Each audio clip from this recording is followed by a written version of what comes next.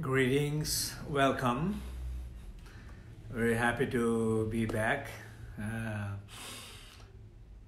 I'm a little bit sleepy, traveling many hours, but I'll try to keep awake. So today the topic is moving beyond fear. The ultimate protection is within you. So moving beyond fear, the ultimate protection is within you. So first, I wanted to maybe speak a little bit about what is fear. I think the fear is something that we all experience in our life. Sometimes we have very strong experiences, some have very mild experiences, something that I don't think any human being can skip. So what is a fear? How we experience this fear? Is there anything we can do about it? We can overcome, transcend it. And can we become strong and feel confidence? So the simple answer is yes, absolutely. And if you think about like in a teaching, like particularly like in a form of in Buddhism teachings, there's some a notion called fear of emptiness. I wanted to speak a little bit about that. Fear of emptiness, or tongpi jikpa. So what does that mean? At least the way I understand what does that mean is that generally in our life we always have the space, the unbounded space, the unbounded sacred space, the infinite possibilities, who we are. We obscure that. We disconnect from that. And we, instead of connecting with that boundless space, infinite awareness, we lose the connection to that mother, we call it mother, and we identify with something else. We're trying to identify with, trying to feel, lacking a love, trying to identify in relationship with somebody, family, friends, husband, wife, in order to experience, in order to fill that empty space with some love. We're trying to find a relationship. Or that empty space, in order to try to fill that, some sense of with confidence and strength, we're trying to find some kind of secure job, that we feel you're protected, you're secure, you're okay. Or finding some kind of, even the insurances, or friends and families that you're connected, well connected with people that you feel protected. So some sense of that we identify with something who we are not. And identifying with something who we are not, temporarily, it gives us some kind of a confidence, some kind of protection, some kind of feeling, a sense of safe, and okay, then we feel maybe less fear. But ultimately, all of these, eventually something happens to it. We lose who protect us, our parents, or somebody leaves you, or you divorce, or you leave someone with whom you have this connection and experiences of love for such a long time. You identify with that, and suddenly after many years, 20, 30, 40 years, this relationship of some sense of comfort and love suddenly disappears. So what you have identifying with for this long time in relationship with somebody, suddenly that person disappears, you have empty space there. So you have empty space out there because that person is no longer there. And you have a very empty experiences of emptiness in you because the one who was identifying with that joy or love is no longer supported by that person. So you feel fear of that emptiness. You are afraid of that empty space where this person was very long time there, gone, where you have identifying with something very long time, no longer supported. There is this empty, scary space. So there is some sense of fear of emptiness. Of course, basically fear of emptiness is emptiness, that what you have been identifying with something which is not really inherently there, or which is truly there, which is kind of you have created in your mind.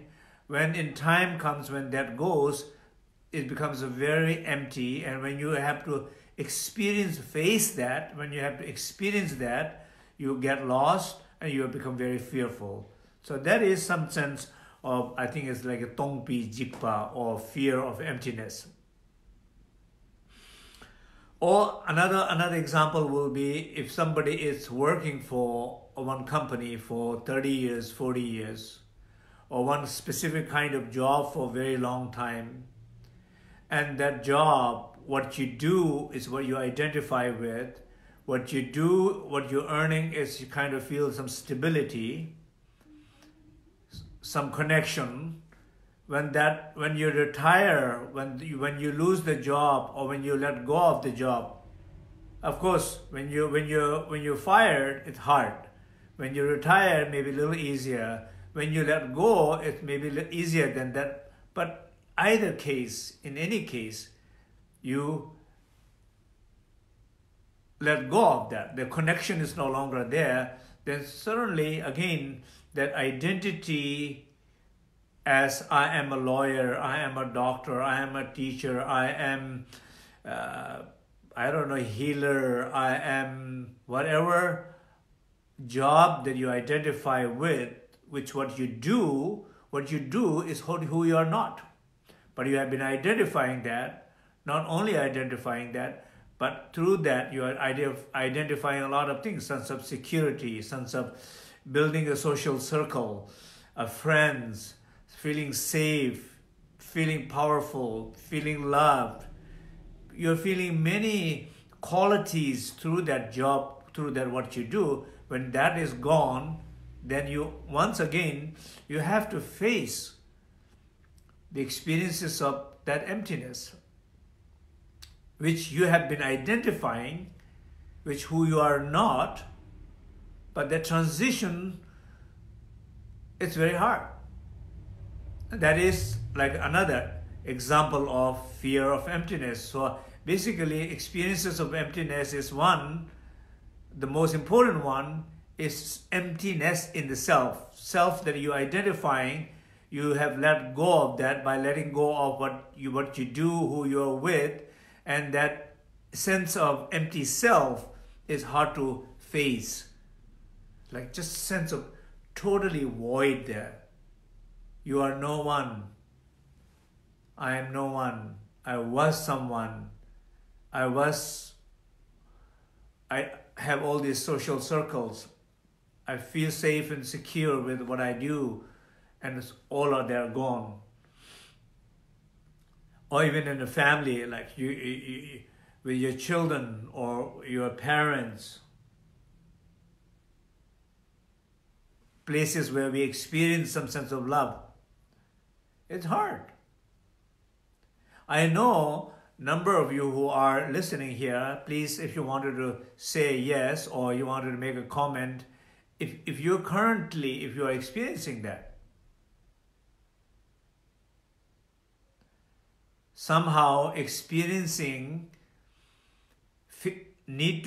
have to face and experiencing this sense of voidness in your life, in terms of its meaning, in terms of your sense of self, in terms of who you feel you are, as your role, moral roles, or in terms of something that you lost someone, something, and facing that. So if you look very closely at that experience, you have definitely maybe lost someone or lost something like your job or lost some kind of identity, but you cannot be lost. So you have to understand that I cannot be lost. In the Dzogchen teaching, it says you can never find yourself because you don't search for yourself. You can never find yourself because you have never lost yourself. Only thing is just you have to realize I was just too connected with something else than where I'm supposed to be connected to my being, rather than what I do, rather than what I'm trying to become. So you are not what you do, you are that unbounded infinite possibility. So this sense of recognition, I think it's very, very important here. Or sometimes even in the worst case, some people, like I think those of you are, if that is the case in your case, I acknowledge that. Maybe if you want to make a comment about it, you're welcome. Is that sometimes we identify not only someone or job, the wonderful job that you have, but in the worst case, you identify with your conditions, your weakness, your pain, your sickness. Like people will say, I am sick. You identify with that. I can't do it. I am not good. I am not good. Think about how many places that you feel you are not good. How many times you say that, think that, feel that.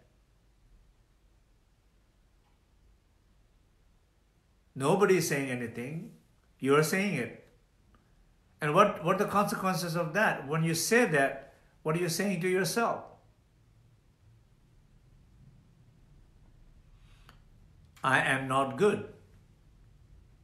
I am not strong. I am not capable.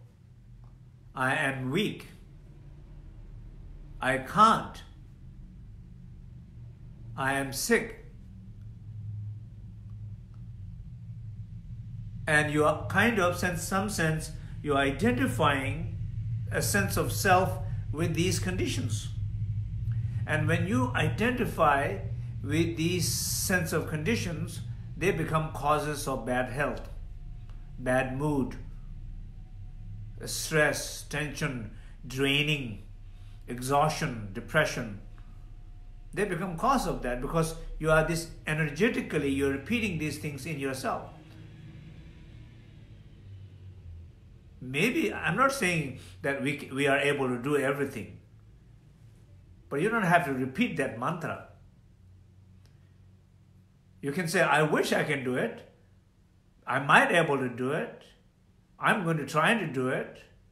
I can do it. I will do it. I love to do it. I think it will be interesting to do it.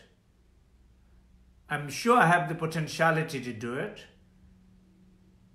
This sense of optimistic, energetic, lively hope, cultivating some sense of confidence. This is what we need. This is what we need to encourage each other. So what is fear? Fear is, some sense, experiencing this emptiness of self without the warmth and awareness. I repeat this again. So what is fear? Fear is experiencing emptiness of self without the awareness, warmth, and sense of perfection, sense of completeness. Because what in the teaching, what it says, ultimately it says, You are unbounded space. You are this infinite light and awareness. You are this genuine warmth. The Buddha nature is within you. You are capable. You have potentiality to many things. But what is the most important thing, in that boundless space, in that absence of ego, rather than producing sense of fear, a feeling illuminated. The sacred space needs to be illuminated by being aware of it.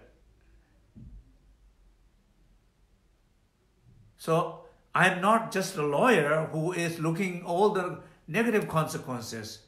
I am also a father, a mother who just cares about loving. I love you. 3 words. To anyone in family, but not having that personality, identity of lawyer interfering, able to say those words, feel those words, able to express those words. There are so many people. It's just a very, very simple thing. I love you. They cannot just say it. Probably they cannot just feel it. People, probably they don't say enough of that. Because another identity, in some cases, fear,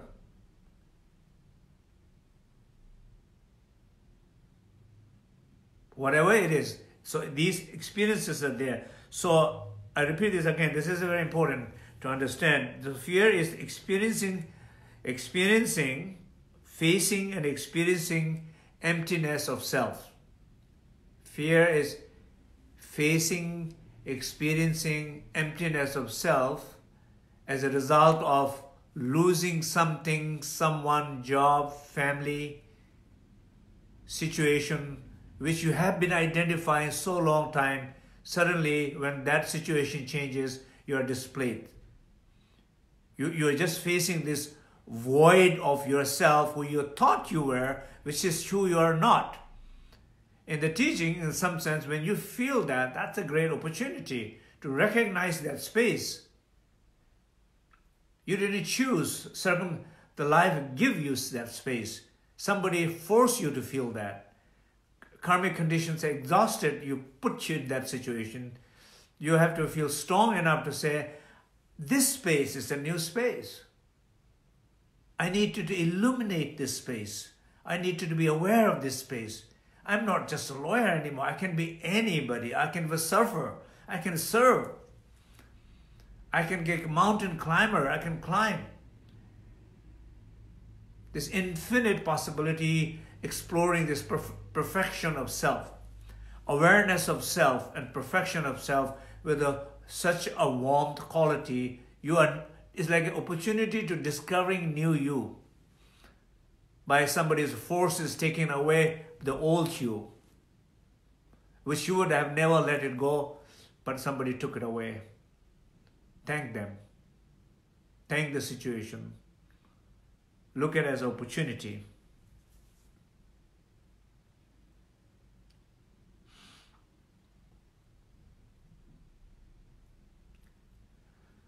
Another example will be like this sense of fear of death.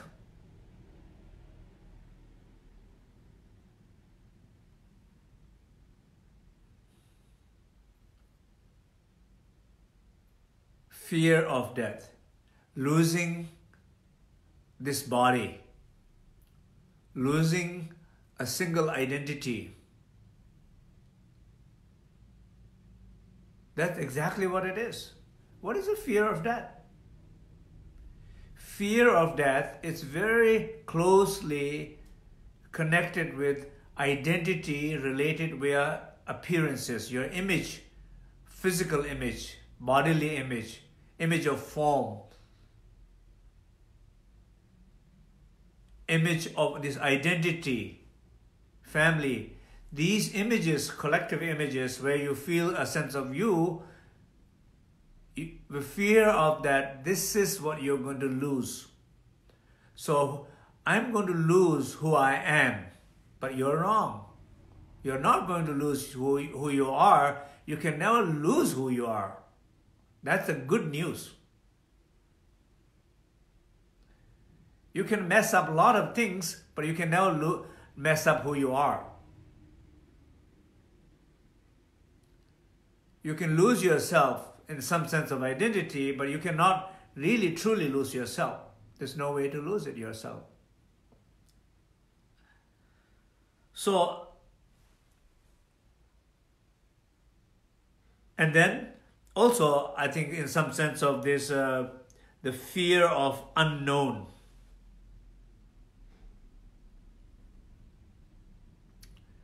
Because when you lose a job, when you lose a relationship, when you lose some kind of identity that you have identifying with, and they produces fear because they make you feel uncertainty. In life, many situations, you feel uncertainty.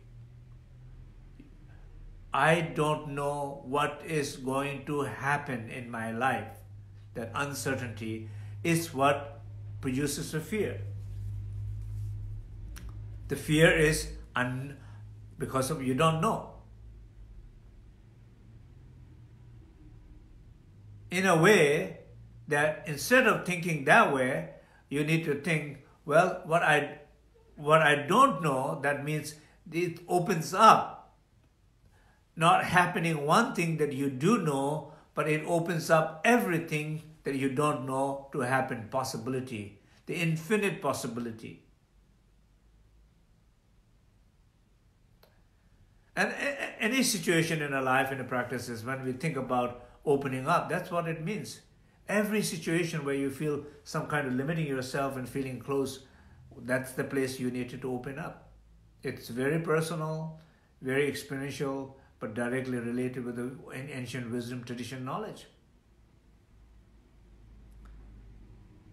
So, I don't know what's going to happen, but I know that's infinite possibility. So I'm so hopeful to this infinite possibility, a spontaneous perfection. Rather than there's nothing, it's empty, it's end. No, it's the beginning. So in a way, every fear is ending or close to ending or preparing to ending something. And that is a great opportunity to begin something properly, right way, which will help oneself deep sense of development. Now, the next thing I want to talk a little bit about is the second line, the ultimate protection is within you. So when you are fearful, what do you do? When you're fearful, what do you do? Where you go for protection?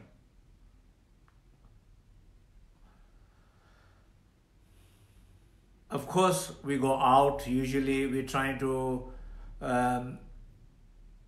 talk with somebody who we think they have a skill, means, knowledge, power, resources. We go outside.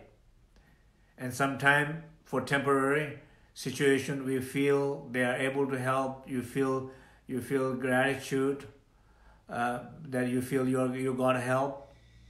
But then some point you realize there's nothing outside can help when the moment come to end something. And ending something, there's nothing wrong about it because it is also a beginning of something. It's a cycle, it's a change, it's a continuity. It means it's a life. So what is there in terms of the protection, what we call inner refuge. We also call ultimate refuge, Thartu ki chamro, or Thartu ki chamme, the ultimate refuge, which is like three kayas within oneself, Dharma kaya within oneself, Sambhava kaya within oneself, Nirmana kaya within oneself. So basically, if you don't understand these terms, so the enlightened qualities is within oneself. One can also think God is within oneself. The divine is within oneself. The truth is within oneself. Ultimately, what we're trying to achieve is already within oneself.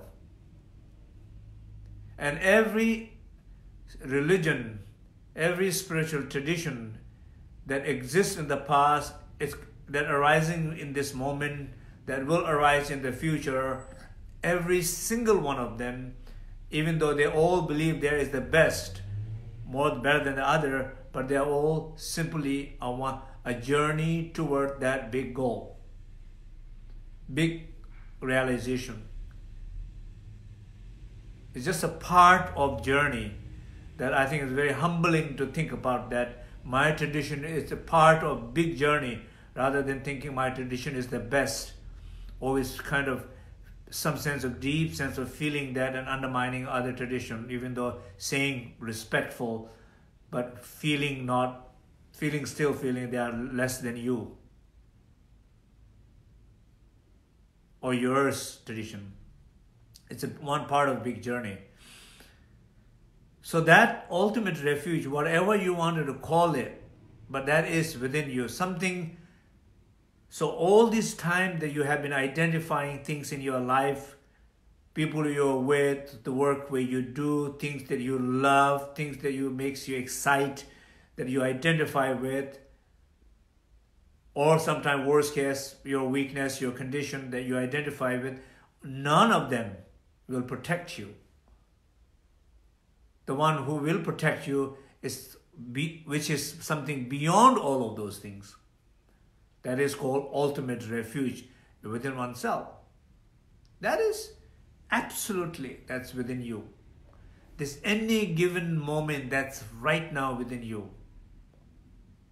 No matter what religion you follow, no matter what school you follow, no matter what discipline that you believe, no matter what other discipline that you argue with, that the essence, it's in every single human being. Not one does not have better and one does not have less. They are all same. And this very, very, very moment that we all have equally access to that ultimate protection, refuge within oneself. You might feel that. You might want to hope for that. You might want to contemplate on it. You might want to reflect on it. You might want to meditate on it.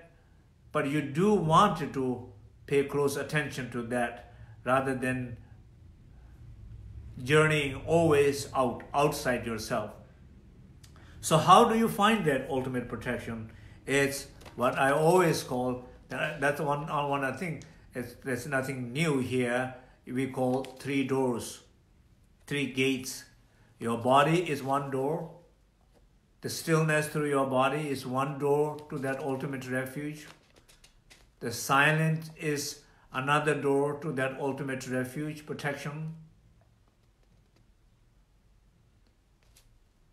Keeping your heart open and focused is another door for that ultimate protection and refuge. And you can always do that any given moment, like right now. Of course, if you look at in our life, we just looking out, doing so many things, change so many things, changing religion, meditation, teachers, books, experiences, places, food, name, titles. What do you gain out of it, all those things in the end? Nothing. They are all experiences, hopefully experiences of growth. In the end, journey inward and finding that ultimate refuge is I think the main protection, because this is what you're going to need the moment actually you feel face fear. you're going to need that. So what I recommend to everybody is basically whenever you are facing fear, be aware of it, reflect on it, that the fear is produced, it's kind of threatening some identity, and you realize that the place to focus is the stillness in your body, that moment. Place to focus is the silence in your speech, the spaciousness in your mind or in your heart. And when you do that, rest deeper, connect deeper. And when you do that, eventually it will open door to that boundless sacred space, infinite light, awareness, and genuine and pure, warm source of compassion. You feel that. When you feel that space that you are afraid of, you will not be afraid of, because it's not empty, it's a full, it's a perfection, it's a complete, it's a warm, it's a joyful, it's a source of everything. Everything. Any protection you need will arise as an experience from that source, that moment you need. The moment you need. Like a crystal, when the cause condition comes together, it shines. But it does not suffer to shine in the dark room. When you leave the crystal in the dark room, it's just still there, silent there. It doesn't say, I'm so much suffering, so much I wanted to shine, I am not able to shine. So you don't have to shine where you don't need to shine. And when you do need to shine, you will shine, because cause conditions together and you are simply open enough to allowing it to shine. You don't have to make shine, you have to open to allow it to shine. So every experiences in life and hope and confidence qualities will shine through you as experience and protect you and guide you through these fears. So it's like so in a simple practices, it's really like a learning to rest through 3 gates, 3 doors, through your own body, your own speech, and your own mind. So I hope it was clear. And maybe let's do a short meditation. And I will just sit comfortably.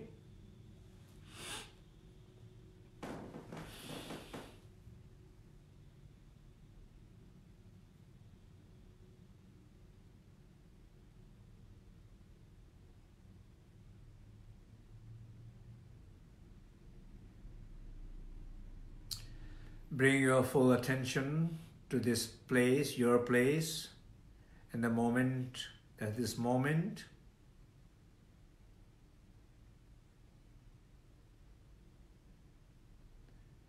In your body.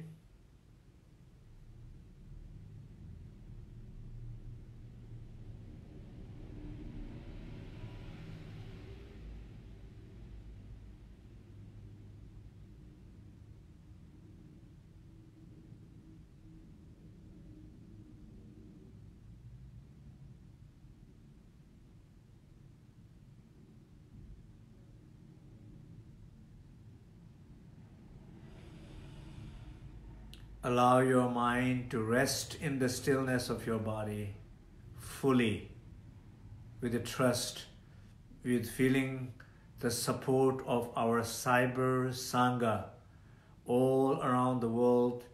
We have right now over 360 people watching. Just feel that we are all connected. We are all supporting each other. Feel the support, give the support. Allow yourself to fully rest from the fear and its experiences in your body in that stillness.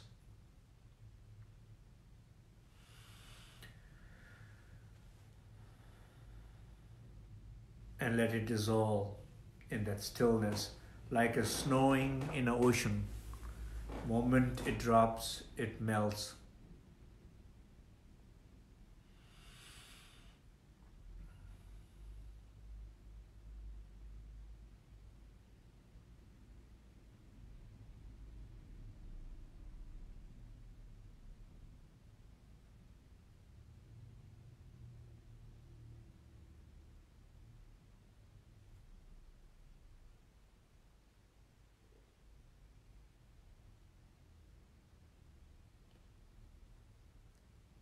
Be aware of the second gate or the second door, speech.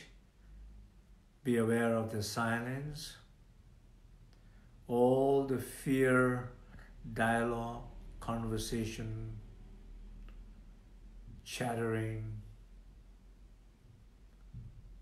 noises of fears, let it all dissolve, rest, dissolve in the ocean of silence,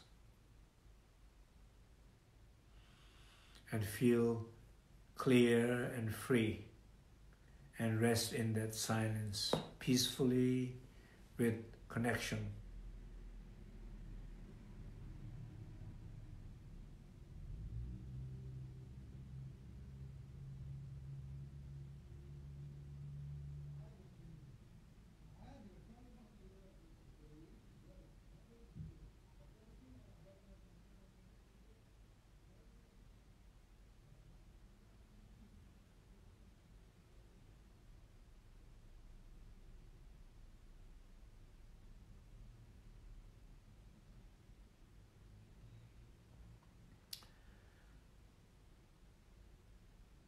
The pain produced by fear, feelings of fear, images of fear, let all this dissolve in the openness, in the spaciousness of your mind, like all clouds dissolving in the clearest sky.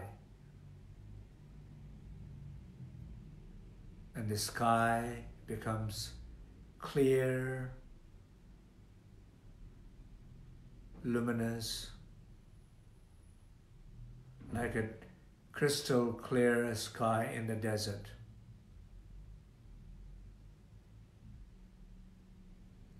No one cloud of fear.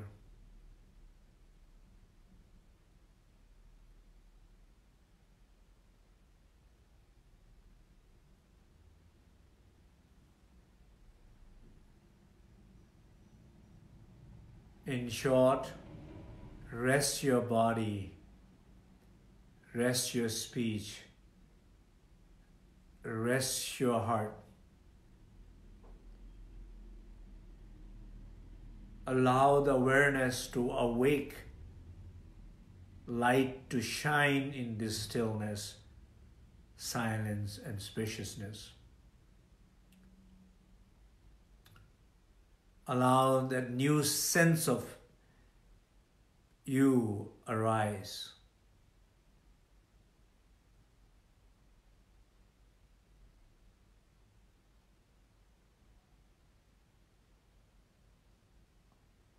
Feel that a new sense of you arising beyond, transcending fear and arising this new sense of you with confidence, with the playfulness, with fearlessness, ready to manifest in the world from deep sense of compassion.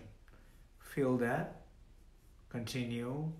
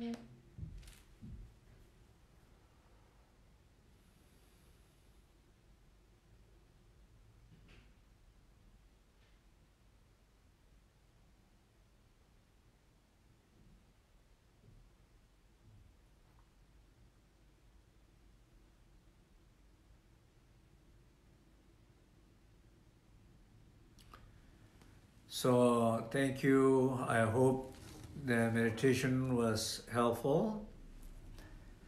And if you wanted to share your experiences, welcome. Happy to hear. Very happy to see all the familiar faces and also welcome all the new people. This is clearly the Facebook is allow us to opportunity to keep quite a regular connected and share some of these thoughts and experiences.